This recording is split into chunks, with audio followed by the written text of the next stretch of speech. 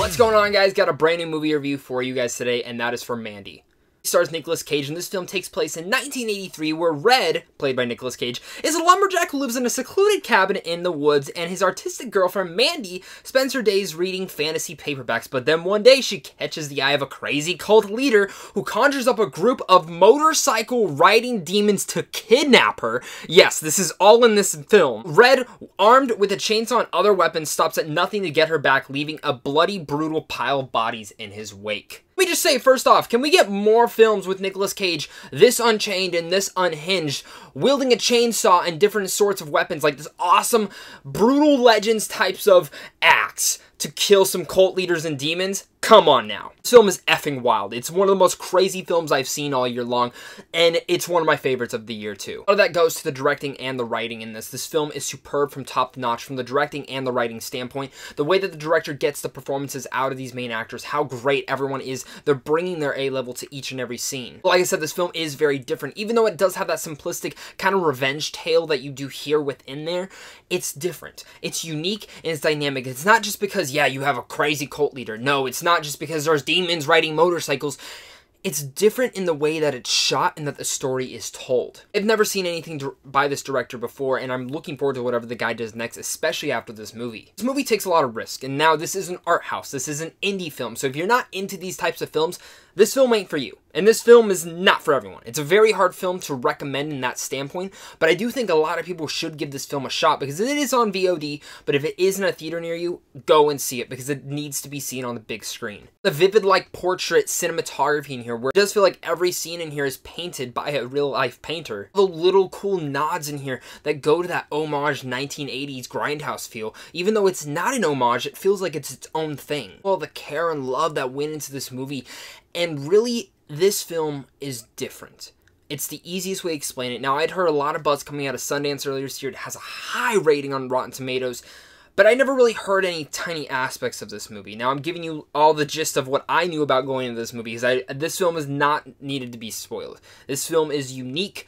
And again, it's hard to recommend it, but it's a film that I want people to try and watch because it's so different. One of the big reasons that I think it's different is that the director makes a very brave choice in how he tells this story. Now, this movie is 2 hours and 1 minute exactly. And really, the runtime goes up to that 2 hours and 1 minute. The credits are not that long. When the film starts, everything I read in that synopsis really doesn't happen till probably 45 minutes in. The first 45 minutes really feels like a prologue to the whole story. As you are watching this, it feels like someone who's reading a book or a painter is painting a story for you to kind of guess on what's going on. But you get to know these characters. You get to care about this relationship in a sense where you're as emotional as Nicolas Cage is in this situation. You get to know the cult leader. You get to know the different dynamics between the characters. And that's what makes this film not just your paint-by-the-numbers revenge tale with dynamic and different demon scenes, but very much giving you an altercation to a different light. Something as I was watching the film, I did not really like the first half. I was very kind of bored. I was kind of zoning in and out, but at the same time, I was interested in what's going on. I was just wondering, okay, where's all this Nicolas Cage madness? Trust me, that's the thing that this film does so well, is that it builds and builds and builds, and the second you get to that, which is pretty much the whole back half of the film, is that Nicolas Cage madness that you want. That's when the film starts. Again, is very unique, and I love that about this movie. Once you get to that Nicolas Cage madness, that unhinged, unchained Nicolas Cage, one, he gives the best performance he's given in a film since Kick-Ass, but two, he goes into such different lights. Emotional, unhinged, unchained madness is what Nicolas Cage is.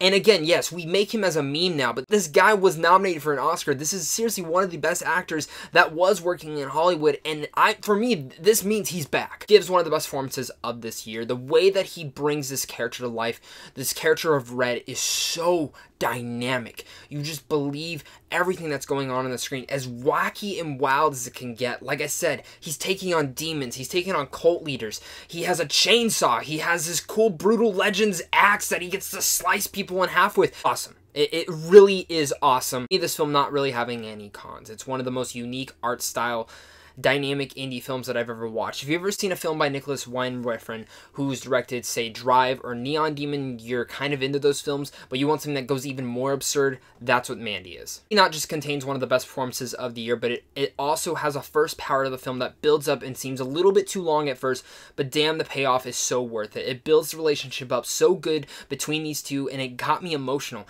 It's effing wild, it's different. Like I said, this film is like you're watching a painter paint a vivid, effed up art house comic book, but man, this film won me over in every type of light. The score is superb, the cinematography is amazing and super different, and just vivid and portrait-like. It's one of the best films of this year. Again, I loved Mandy. I hope you guys give it a shot. It's on VOD. It's going into theaters. Check it out. Do not miss Mandy out. So with all that said, I'm going to give Mandy an A-. Absolutely love this film, and it sucks that this film is going to go so under the radar. So guys, make sure to share this review.